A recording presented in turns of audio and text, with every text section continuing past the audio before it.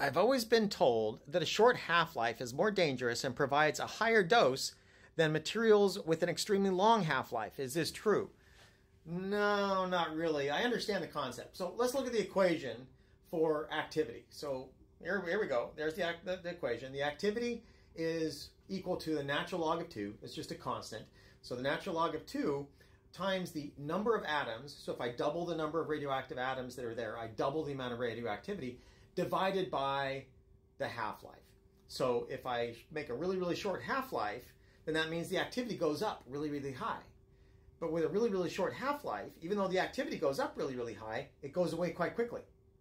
Meaning that the activity will exponentially decay with the decay constant. The decay constant is the natural log of 2 divided by the half-life. And so if I have a high activity with a low half-life, it means it just goes away really quickly.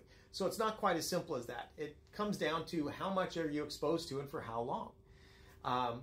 That's really the issue. And so it can really fold itself into anti-nuclear narratives for people that say, well, it's got a long half-life, so it's more dangerous, or it's got a smaller half-life, so it's more dangerous.